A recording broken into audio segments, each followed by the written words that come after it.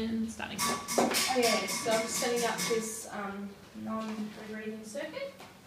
So let's just go into the pressure gas outlet. So firstly, how it works. So the scavenge system is for the small circuit. Goes into here.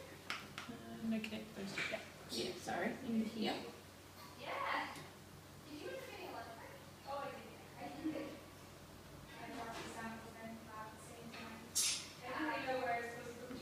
So it's nice and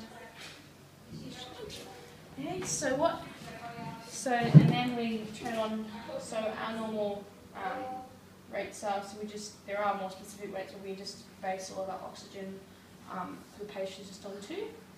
We are putting together a more specific chart, but at this point in time we just put all patients on 2. So for how it works, so what happens is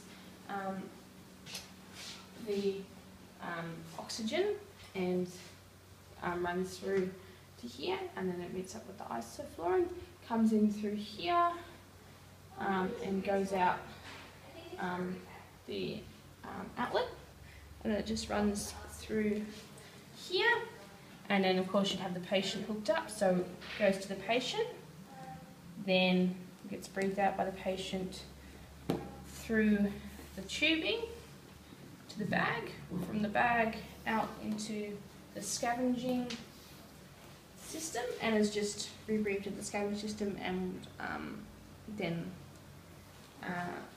that's all we have there. So the flow of gas is, as mentioned before, so through the tubing there, out this port, through here, along here, patient through here, out the scavenging port, and just into the scavenger system itself.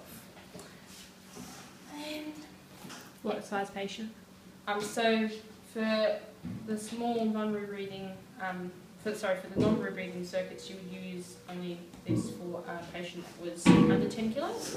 If it was over 10 kilos or over, you would switch to a circle rebreathing system.